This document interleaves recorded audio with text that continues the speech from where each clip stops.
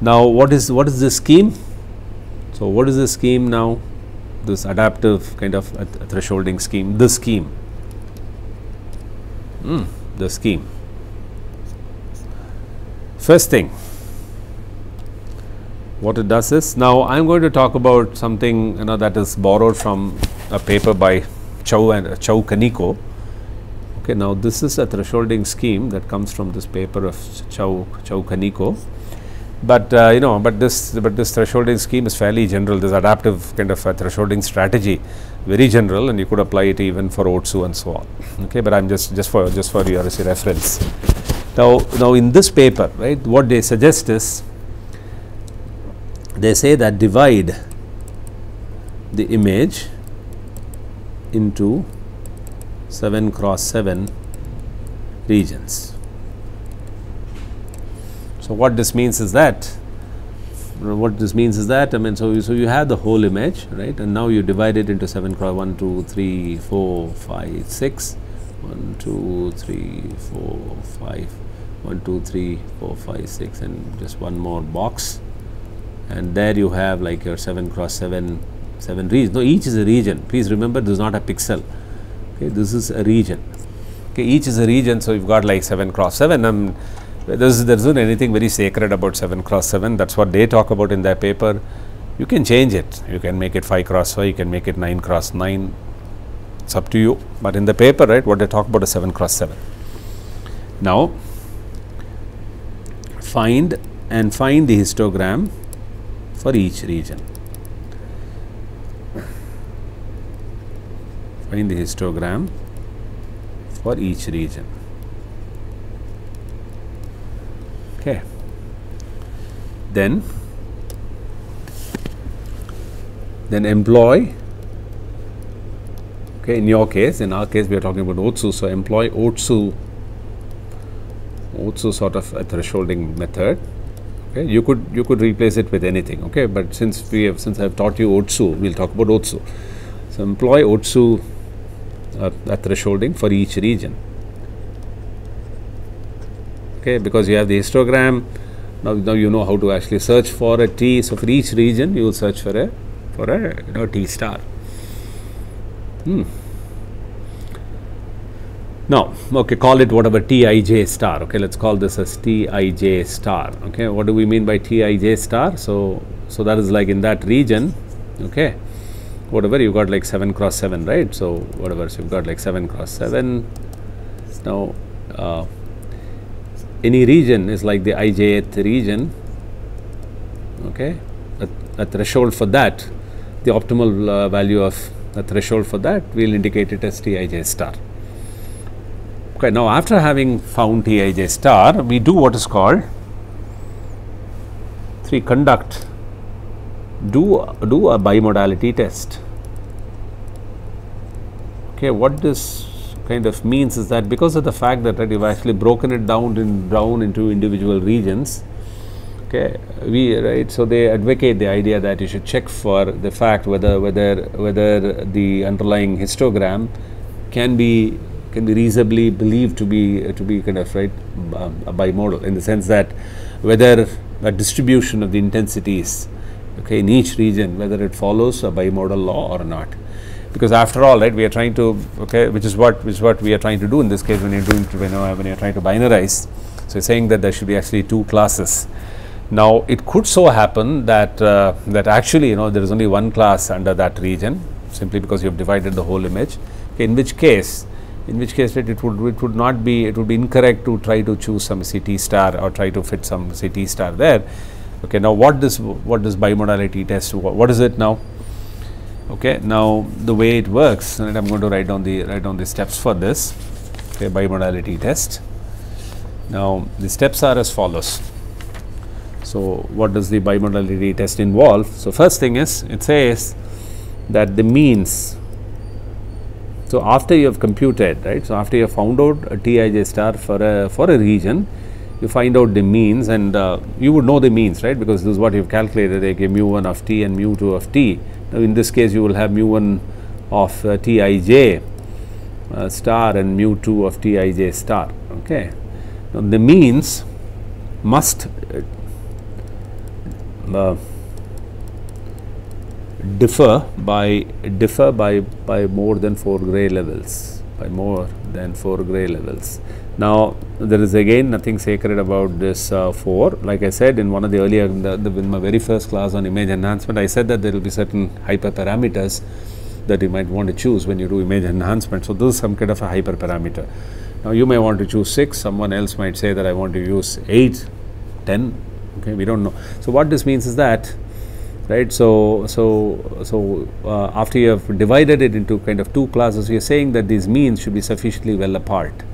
Right? Otherwise, you know, it's not, so it would not be a good idea to have 2 means that are very close, okay, and to sort of look for, say, T star, okay, you know, in between them. So which is why, right, bimodal in the sense that we expect something like that, right, to come, and not kind of something like this to come, right. So here the means are just way too close. Not just the mean, there are also other conditions. The other thing is, one more thing that it should satisfy is that the ratio of their standard deviation, the standard deviations must be small. The standard deviations must be small. So what does this mean? Okay, which actually means that, so you know, they choose again some number. This is again hyperparameter less than sigma 1 by sigma 2 is less than 2. Okay, so 0.5 here. Now what this means is that you don't want to you know, end up in a situation where, you know, you have a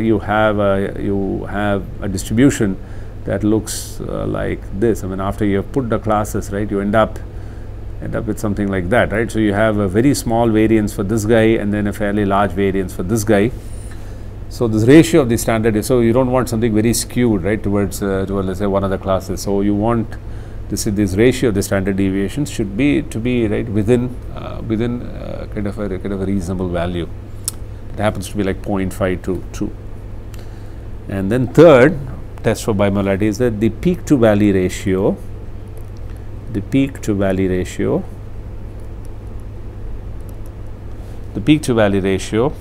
should be greater than 1.25. Again, this 1.25 is something that you can change, be greater than 1.25. This is what these authors advocate in their paper, but again you could try with like 1.5 or something. Okay. Again, up to you.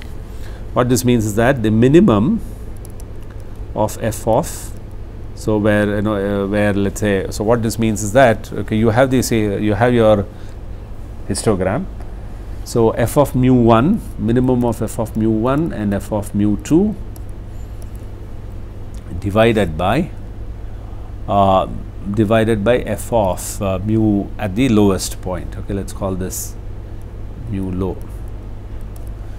Okay, this should be greater than 1.25. That means what this means is that, right, assume that here is your valley. Okay, that is your f of mu low. So this is your valley, and then you have your peak values, okay, which are happening here and here. This is your f of mu 1 and mu 2, right. This is the value of the histogram at mu 1 and mu 2. Now pick the lower of the two. Okay, don't pick what is higher. Pick the lower of the two. So that is minimum of f of mu 1. So this is mu 1 and this is mu 2. Okay, where mu 1 and mu 2 are the means of these two classes. Take the lower of the two, divided by the valley, right, between the two. That means wherever the histogram hits a low between these two means, take that value and check whether it is greater than 1.25. If the idea is, if all three conditions are satisfied, if all these conditions, okay, mind you, all these conditions are satisfied,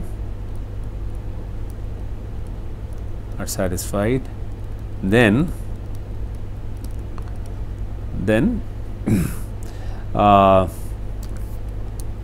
bimodality test is passed. Okay, then it means that it would have passed the bimodality test, else not. Okay, even if one of those conditions fail, then it means that it has failed a bimodality test, in which case we will assign, for example, if this guy failed the bimodality test, we will assign Tij to be equal to 0. Whereas wherever you have a bimodality test, it has passed the bimodality test, we will have Tij star there. Okay. For example, here it might have passed, let's say here it's passed. So in all these places we will assign a Tij star. Maybe it did not clear here, and therefore Tij will be 0 there. Okay, so this is of course a 7 cross 7 kind of, these are 7 cross 7 regions, as I said earlier. Now going forward, now let, okay, now I'm going to explain to you what these things mean.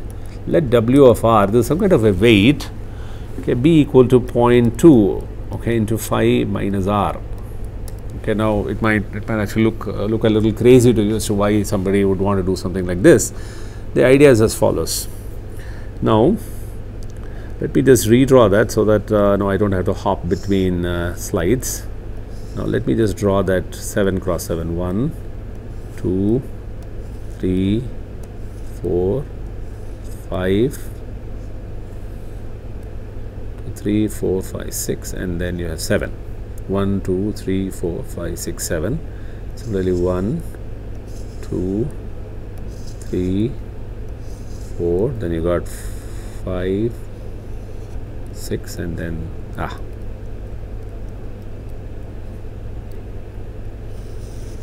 just extend this all the way down, extend this down, down, down, down, down.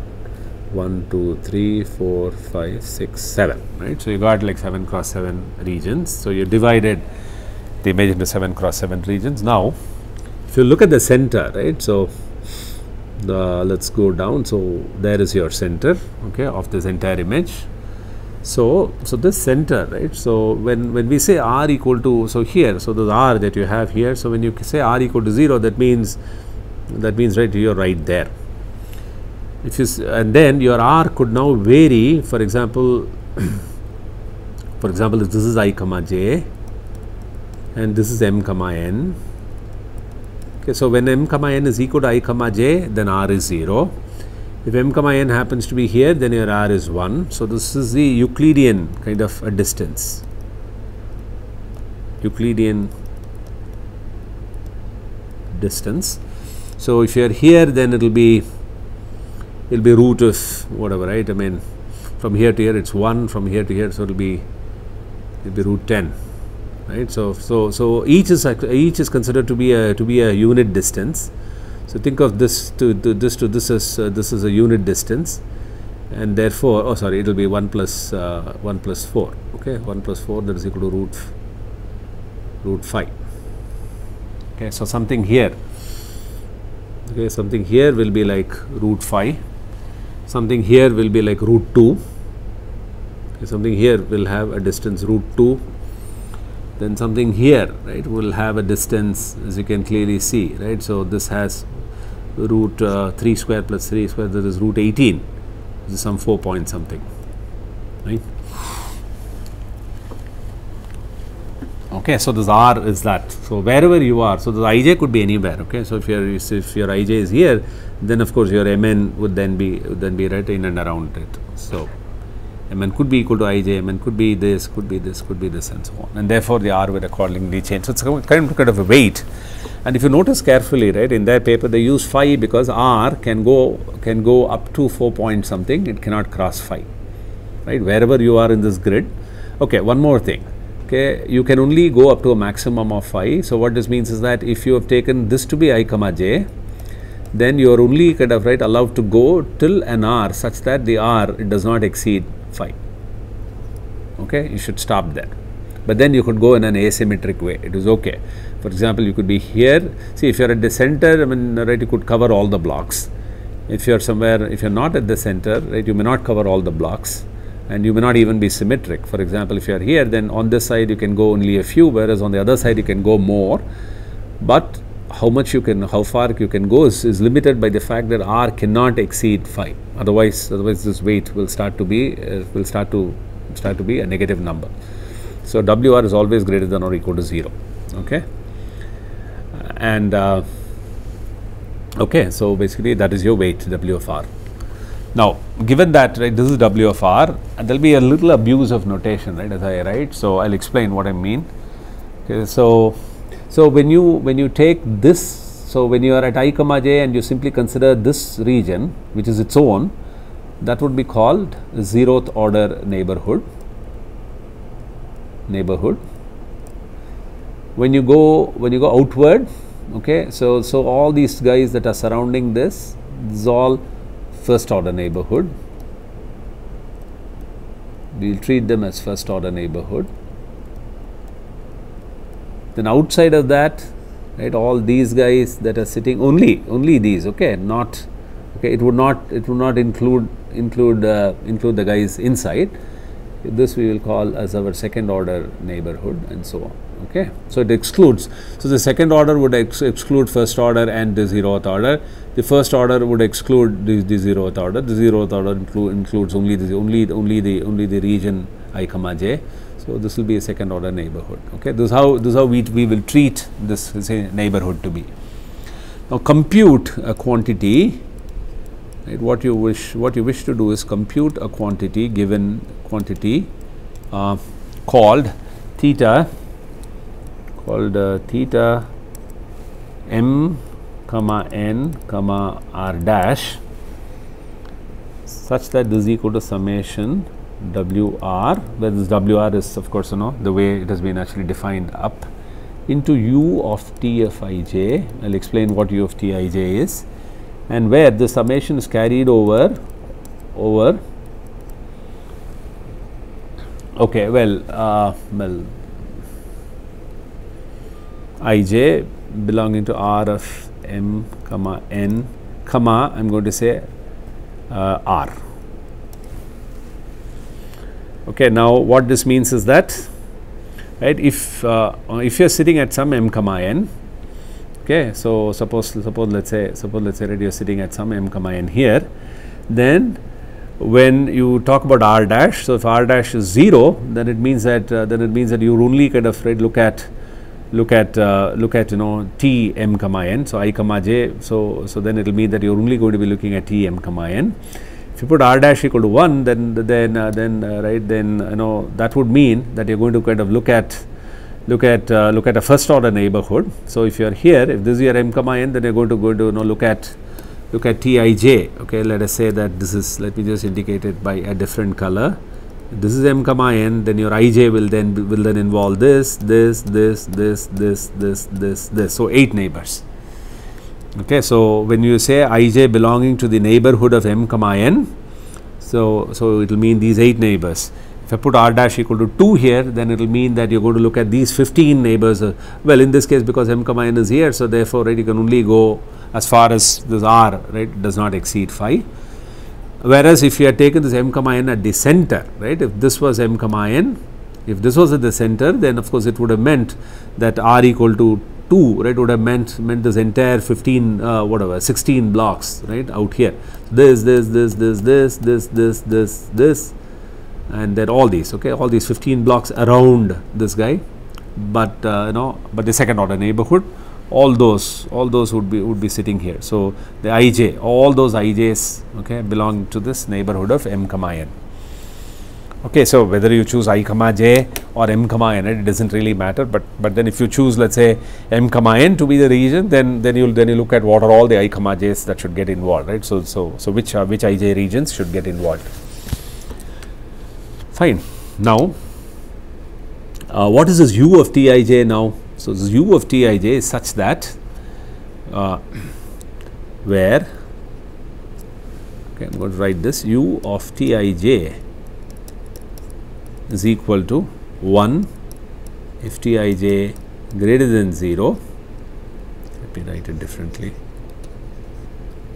So u Tij is equal to 1 if Tij greater than 0. That means if a threshold had been assigned to a region I comma j, then u Tij will get a value 1, else 0.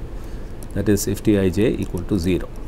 Because we know that wherever bimodality test failed, we had assigned a value Tij equal to 0. So for those things, this u Tij will be 0. So u of Tij will only carry a value 0 or 1. Okay, so for example, w of r, if you put r equal to 0, you get w of r to be equal to 1, which is the maximum weight that you can get. and then as you go outward, then this weight will start to fall. So the idea being that the influence of a threshold coming from a distance which is farther off should be less, right? So this W of R accounts for that. Now what you do is computing coming to a threshold, right? So here if you're looking at some m comma n, let us say that I am here and I'm looking at s of m comma n that I want to assign, okay, s of m comma n, and please note that this a threshold is assigned for all regions. Even if a threshold has been already assigned to a region, we don't simply take that, we still interpolate. Okay, so s of m comma n is in fact found for all m comma n, so for all 49 blocks. S of mn, that means this is threshold to be assigned to region mn.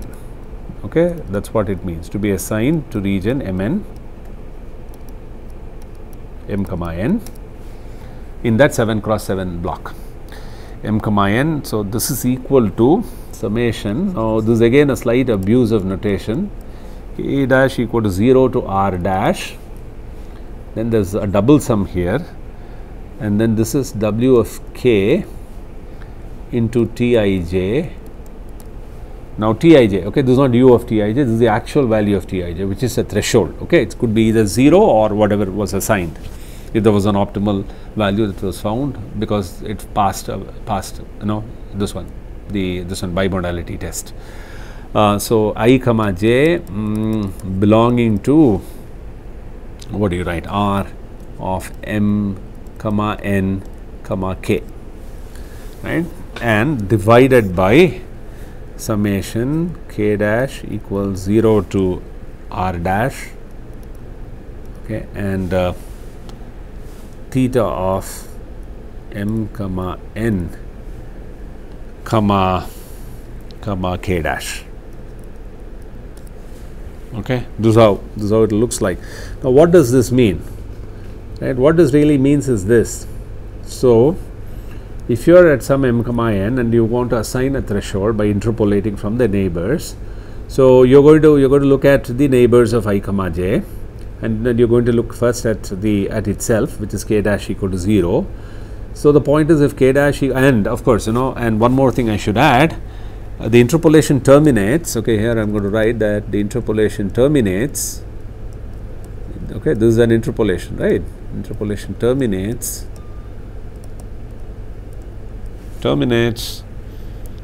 at that r dash for which summation k dash equal to 0 to r dash theta of m comma n comma k dash exceeds theta naught. Now theta naught in the paper is chosen as 1.25. Now this again is a hyperparameter, you can change it. So the way, right, so the way I see it is that what they want to do is, for example, if you had a region that already had a threshold, then w of so when you put k dash equal to 0, so the immediate neighbor, the first neighbor is the 0th order neighborhood, for which w of k will be 1, because right, so it will involve the region itself. And then if there was a threshold, right, then right, you would get some value of Tij. Now because of the fact that now for that, right, theta mn comma k prime, right, as you can see from the earlier equation, if you go to the previous one, so theta is mn comma k prime. If your k prime is equal to 0, u of Tij would have been 1, because you have already assigned that threshold, and w of r, right, for the region which is innermost, when you take r dash equal to 0 is 1, and therefore right, this number is already 1. Now if they had said theta equal to 1.25, then we would have stopped the interpolation right there. That means we would have taken Smn to be equal to to be equal to Tmn itself. They don't want to do that. They want you to actually go out and scout for some more values, okay, of Tij, which is the reason why theta naught is not equal to 1. It is actually greater than 1. Okay, so that they are forcing you to change a threshold even if you have 1. So even if for some block you already have a threshold, right, they are not stopping there. They want you to scout for more regions in order to actually interpolate. Okay, this is their idea. This is the author's idea. Now, given that right, that is the case, then if you again come back and say interpret this, so what this means is that you keep going from k dash is equal to 0 to r dash and keep accumulating these weighted values of Tij's. Now, in some places where let's say you have an unassigned kind of a threshold, so there Tij will be 0. Okay, so it doesn't mean that you will get a value Tij everywhere. So it can also be 0 for those regions where you have not assigned any kind of threshold. This denominator, okay, so it doesn't mean that you compute summation till you reach r dash equal to 2 or something, or 2 or 3. You will stop the moment this guy, right, exceeds 1.25. Now, one more thing, right, to note is that this denominator also acts as a kind of a normalization constant, right. This is not only to enable you to kind of terminate the interpolation, but it also helps, it also acts as a normalization factor, by which what we mean is, if there are several blocks involved, right. See, for example, if for some, let's say m comma n, okay, if I am sitting with my m comma n there, okay, then it's very likely that I have access to several regions, like from where I can pick, okay, which then means that there is a possibility, right, that this value will go up, right, because I'm trying to pick from several regions. But then, right, if that happens, then you don't want SMN to go and to become unnecessarily big simply because it has access to more regions. So you kind of balance that off by using a normalization factor. So this denominator will also go up as you keep accessing more regions, and therefore it will try to balance your SFM comma n. On the other hand, if you have a region like this, let us say right somewhere here, okay, let's say this is your m comma n, and then you don't have access to that many regions, then it will mean that you can expect your numerator to be kind of a little, maybe relatively smaller, but at the same time, right, a denominator will also turn out to be relatively smaller, and therefore m comma n will get kind of balanced out, right. So this denominator in this expression can also be looked upon as some kind of a normalization factor. Okay. So Tij is of course the actual threshold assigned to region Tj, the actual threshold assigned to region Ij. Okay, it can be 0 if the region failed bimodality test. If it had failed the bimodality test, then you can also get actually a Tij which is 0. And then, right, if you do this, now what you will end up, right, is with this thing, right. So now after you do this, so doing this will ensure that you get actually a threshold for each region. Every region will get a value of threshold S of m comma n. Now you could assign all the pixels, right, within this region that threshold, and you could say that just use that, in the sense that then, for example, if you have assigned a threshold S of 0 comma 0, right, S 0 comma 0 for this region, then you could assign the same threshold, use the same threshold for each location here, every a pixel within this region, and then you could check the intensity of that pixel. If it is greater than S0 0, we will make it 1. If it is less than or equal to S0 0, we could make it 0. Okay, this is one way. This would be simple, but then what the authors advocate is really an interpolation. So instead of, so one could assign SMN as a threshold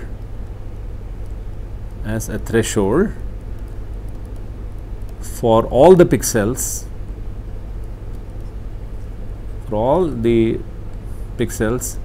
in the region m comma n,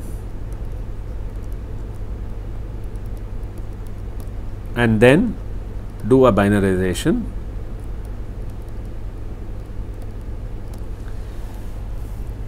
However, the authors advocate bilinear interpolation. What does that mean? So, by let's say bilinear interpolation, what we mean is, since we have assigned a threshold for all the regions, suppose you are sitting right in some somewhere here, and for this region, right, it could be anywhere, okay, within the grid. Now now you have values for this, you have values for this, you have values for this, you have values for this, right. For all the centers you've got an SMN, S of m comma n, and therefore, right, if you would like to assign a threshold for these pixels, right, that are all sitting inside this grid, then you think of this as forming a unit distance. So between these two, consider this as just as we did a bilinear interpolation, right. Think of this as a unit distance, think of this as a unit distance, and therefore some pixel, right, is going to be a units away from this extreme topmost left, and then b down, and therefore, right, you can actually use this pixel this SMN, which is a threshold, this threshold, this threshold, and this threshold, in order to do a bilinear interpolation. So the same way, right, that we have done intensity interpolation. So for example, you will do like 1 minus a into 1 minus b into let's say S of m comma n, which is here.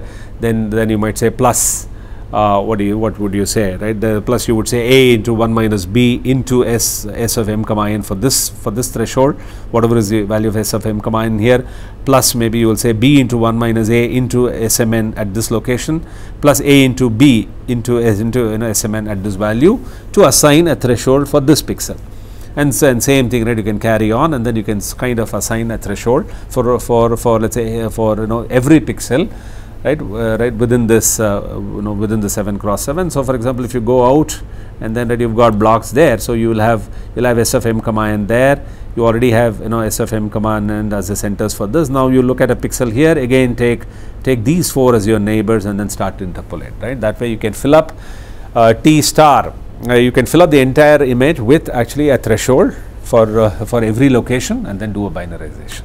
Okay, this is called an adaptive kind of thresholding method, wherein we have extended OTSU such that the OTSU values, okay, threshold values that we have computed in different regions can then be interpolated across the entire grid. And this example that I showed was obtained like that. Okay, this one was done like that, was implemented. This was also implemented with this kind of an adaptive kind of a threshold in order to implement a local scheme, a thresholding scheme, which was then used to binarize the image.